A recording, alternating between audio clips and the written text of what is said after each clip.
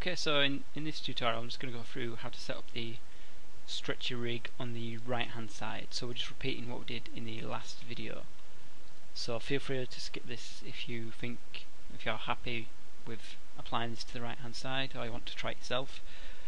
But I'm just following this from start to finish, so we're just going to go through setting up the stretch on this side as well.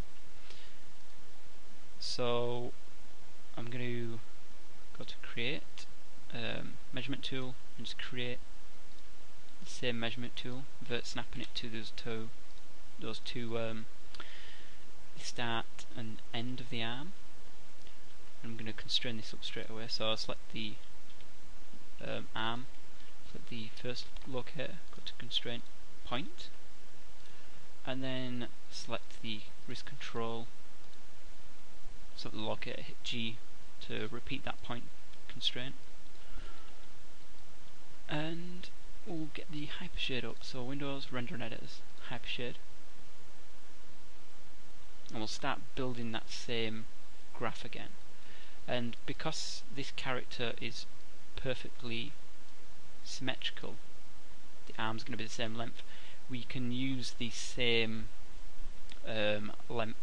maximum length of the arm, that same value that we used on the other side, and we can set it up in a similar way. So I'm just going to start adding these to the graph. So selecting all the joints that we want to scale, graph, add selected to graph, and I've also got the control curve there.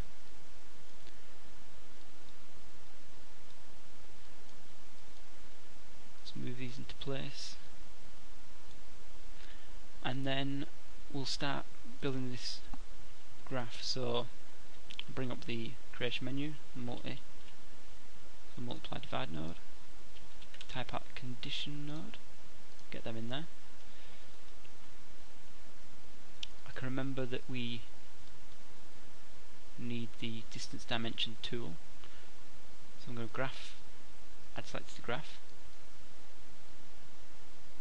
and just by right clicking on that I can see again that this isn't the one we need because there's no distance attribute there. So if we select everything, graph it, and move everything, left click and drag to the side again, so I know I want these nodes selected. And we can see here we've got the distance dimension tool, the shape, which has got that distance attribute that we need. So I'm going to move that across, and then I'm just going to select everything on the left, graph, remove selected from graph, select everything, F to frame up, and we'll just arrange this in some sort of way where it looks a bit more clear.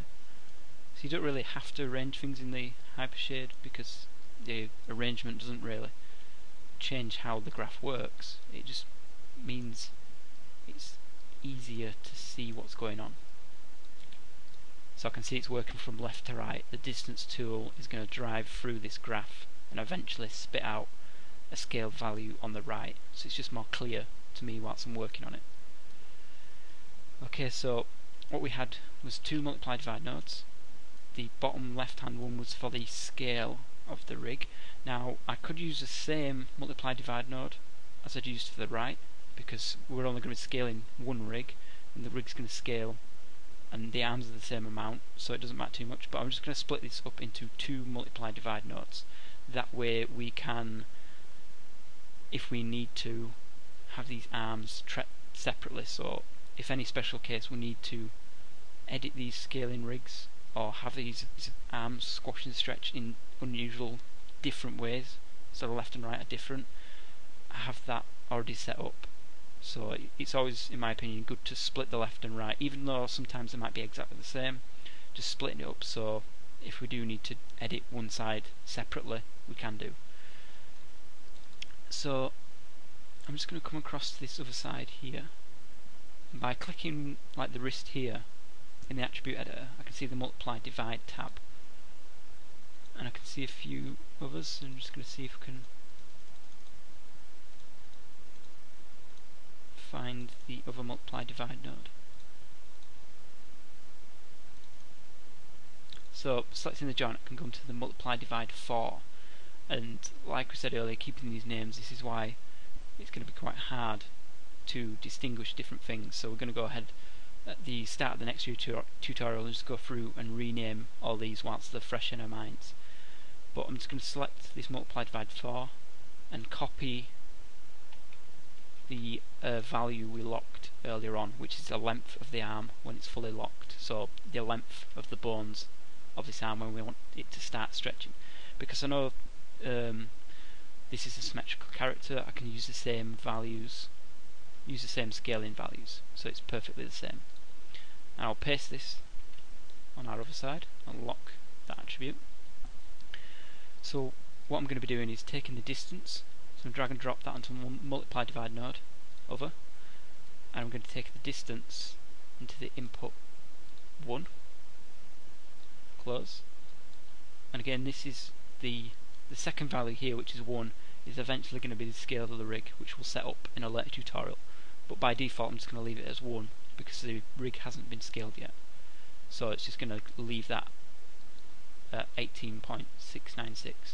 So I'm going to drag and drop this multiply divide node onto the other one, go to other, take the output x, and that's going to be the input 2.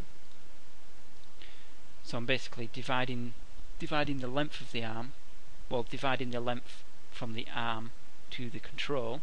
So if the animator moves this control off into the distance, I'm going to divide that again by the original length of the arm, and that's going to be the original length of the arm times by the rig. So if the rig's been scaled by 2, the length of the arm will have been scaled by 2 as well, so that full lock of the arm will have been scaled by 2. So this is how it's going to work consistently with the scale of the rig. Okay, so now with the condition node, we want to be less than or equal to. The first term wants to be the distance, so I'm going to drag and drop, go to other, scroll down to distance, and put that into the first term. And then we want the second term to be what we've got here, this distance divided by the original length of the arm. So I'm going to drag and drop. Actually, we need to make sure we set this to divide as well, because we're dividing the length. We're dividing the length of the arm to the control by the original length. So we'll drag and drop that into the condition node, go to other, take the output x, put it into the second term. So now, if colour is true, we want this to be 1. So scale of 1 is the default, so it's the normal scale. And the if colour false, we want that to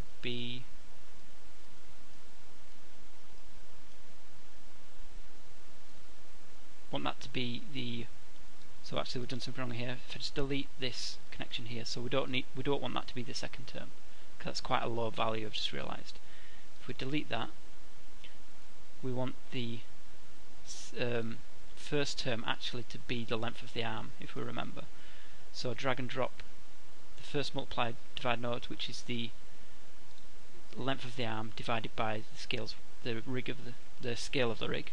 So if I drag and drop that onto the condition node, go to other, make sure the output x is the second term, so we're dividing by the length of the arm, and the output, the if colour false, so the scale of the arm when it is on stretcher, we want that to be this multiply divide node, which is the distance of the control and the arm divided by the original distance, which will give us the scale value we need.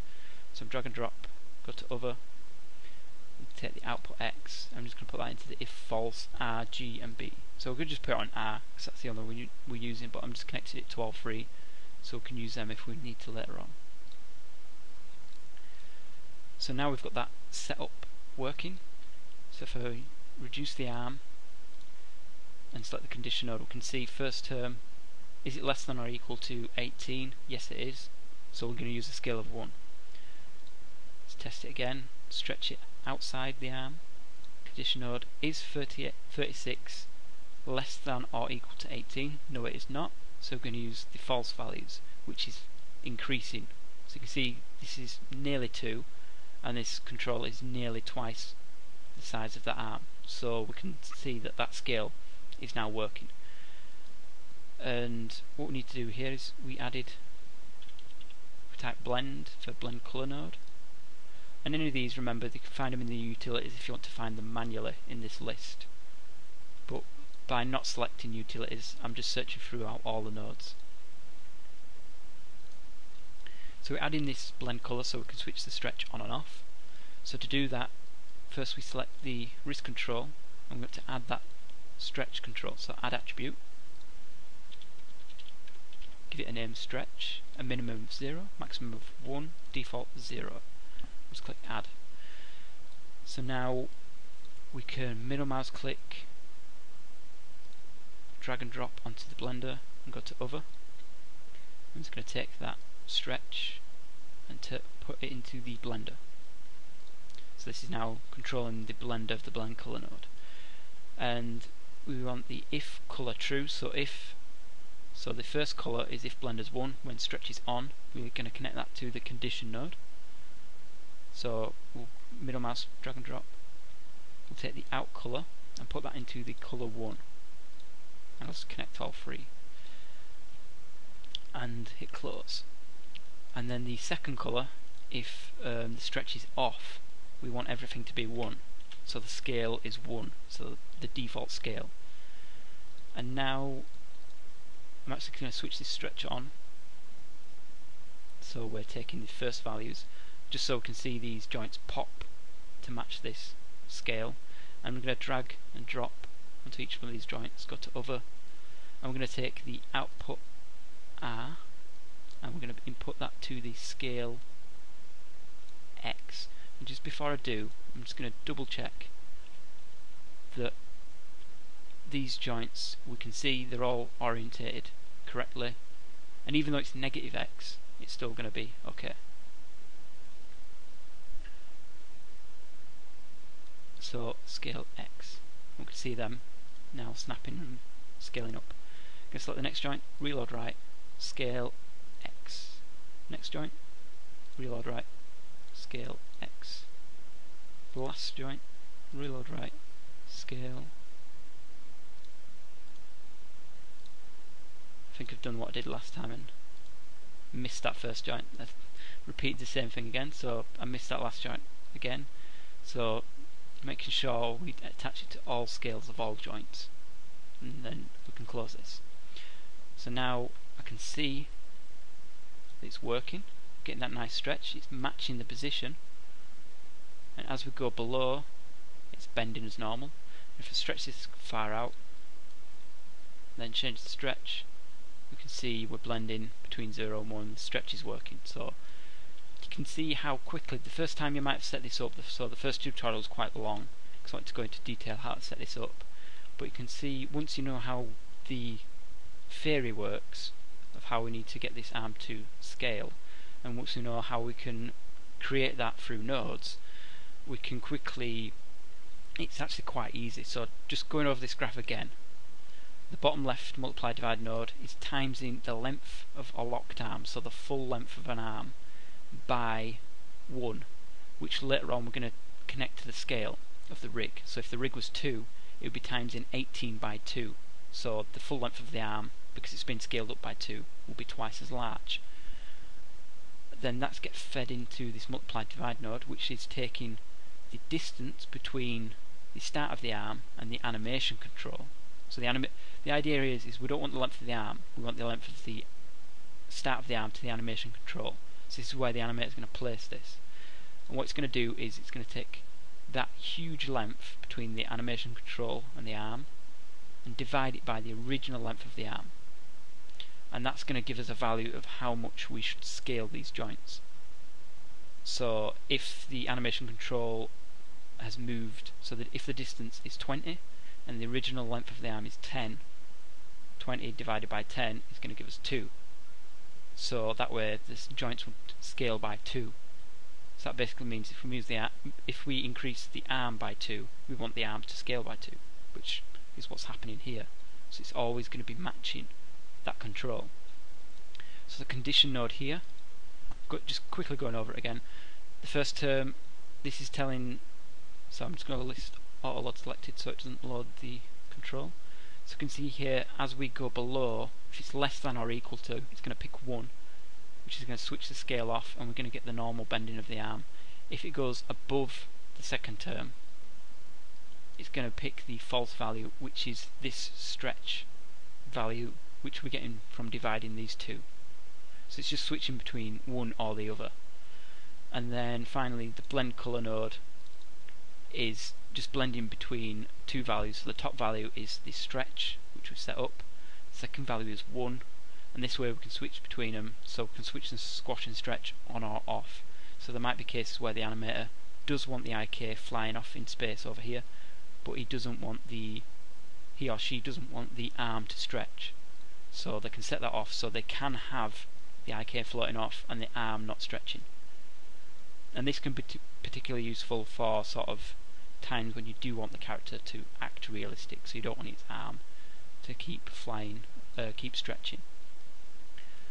Okay, so that's just a quick rerun of how to set that squash and stretch rig up, and you can see how once you've done it a few times, this starts to make more sense and becomes more easier, and it allows you to make more complex graph networks in future. Just by using simple building blocks, you can create quite complex rigging methods. So in the next tutorial I'm just going to go over cleaning this up and renaming these.